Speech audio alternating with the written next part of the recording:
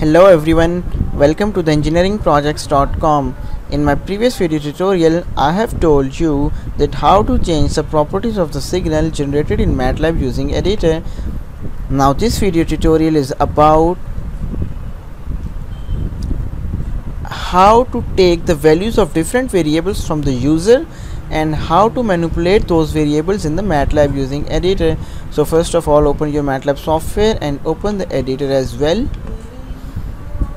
Now here I am going to take the values of two different variables from the user. The first variable is x, so now I'm going to take the values of x from the user, enter value of x, and the second variable is y. Now I'm going to replace x with the y, enter the value of y. Now the third variable is in the form of sum of the first two variables, that is z is equal to x plus y.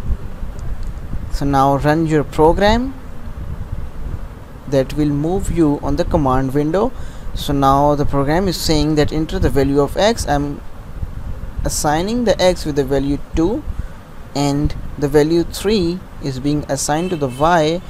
Now you can see the result of the sum of both the above variables x and y has been displayed on the command window as 2 plus 3. So that's all from the tutorial, that how to take the values of different variables from the user and how to manipulate them. Similarly, you can apply other mathematics operation on the variables x and y.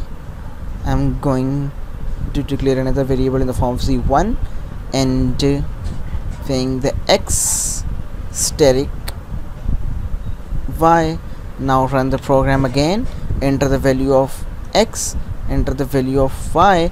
You can see z has displayed the result in the form of addition of the variable x and y, where z1 is the result of the multiplication of the variables x and y. 2 plus 3 5 and 2 into 3 6. So that's all from the tutorial, that how to take the values of different variables from the user in MATLAB and how to manipulate those variables. Take care, bye bye.